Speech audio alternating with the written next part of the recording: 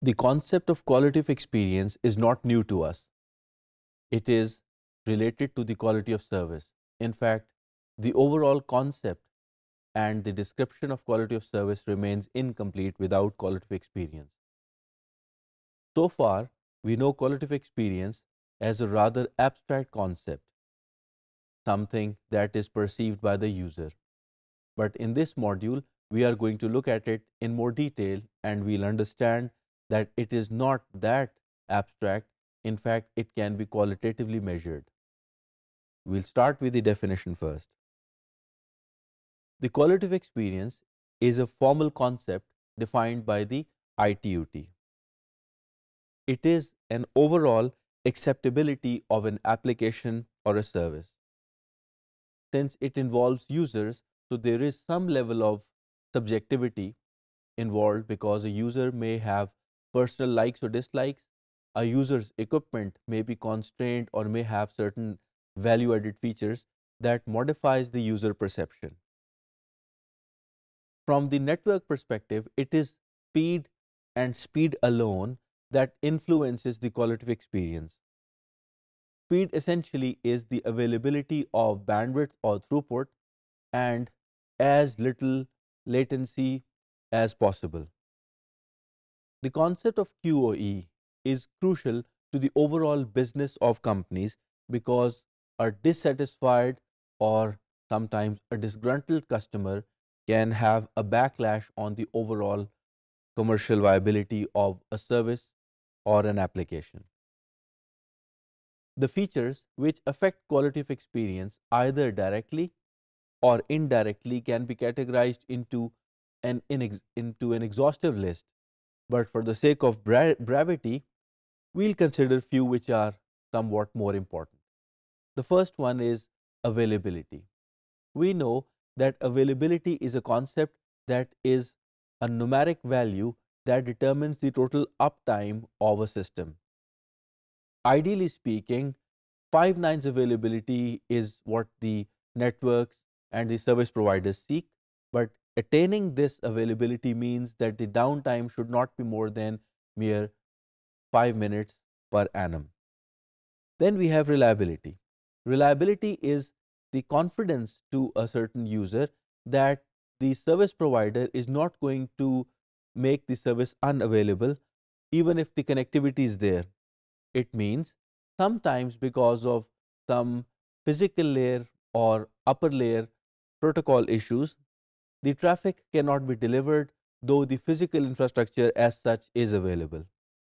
So in that case, the organizations which provide such services have to have a rerouting plan to basically deliver the traffic to the user and requests from the user to the network in case of a failure or a network performance degradation.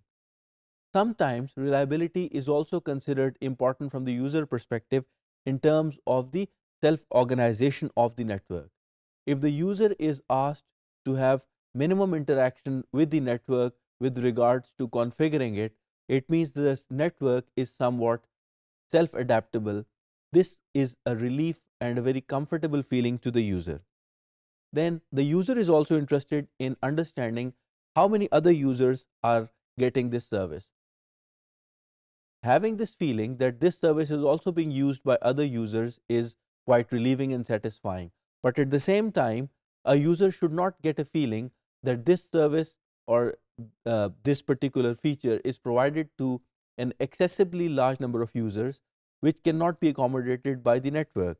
This is known as the planning and dimensionality adjustment. And then the user is also interested in the cost that he or she is supposed to pay upfront and the regular monthly bill that they are going to get. There is a very interesting qualitative measure which is determined through questionnaires, telephone calls from the customer support centers, known as the mean opinion score. It's a scale from 1 to 5 that is provided by the user through an interaction. It is somewhat similar to the Likert scale, which determines the from totally disagreeing to absolutely agreeing. Now, this opinion score was initially meant for voice circuits, for voice calls, but now with the emergence of NGN services, this MOS has also been extended to non-voice apps as well. So we'll see how this helps the network and the service provider to determine the overall satisfaction of a user. Here you see that the quality is given a certain number, starting from excellent to bad, and then something is known as high quality because of the uh, overall user experience that is uh, made while a call is entertained. For instance, in terms of excellent, the impairment is actually almost non-existent. In fair, it gets slightly annoying, and for very annoying call experience, for instance, there is background noise, there is frequent outage, the call suddenly drops. So the user is going to give a main opinion score of um, just 1, or maybe the user considers that it deserves a 0. From the network perspective, if a service provider is giving services to the user for which the mean opinion score turns out to be around 4, it is considered to be somewhat an acceptable and sustainable service, and it is expected that the user is going to stay loyal to the service and to the service provider.